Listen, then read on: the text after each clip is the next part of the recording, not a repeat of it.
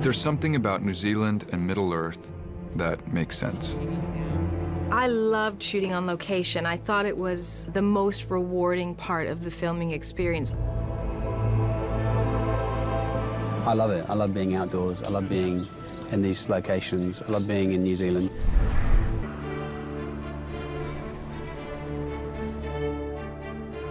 We were in this most extraordinary river called the Pelorus.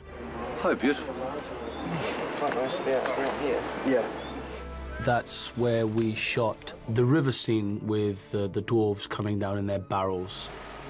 It was just the coolest. And I think on several occasions there was calls of, I can't believe we're getting paid for this.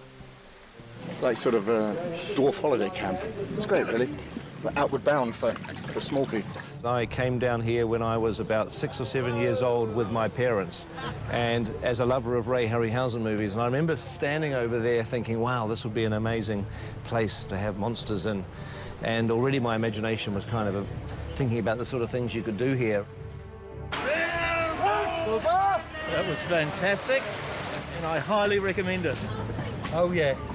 And then we shot my scene. We were working in a sort of canyon, and there was a river at the bottom, and which was just extraordinary. They found this beautiful river, and it had a lot of sort of brown and gold and orangey sediment that made it look otherworldly. And actually, I believe it might be near the site of a bungee jump, but then what isn't in New Zealand?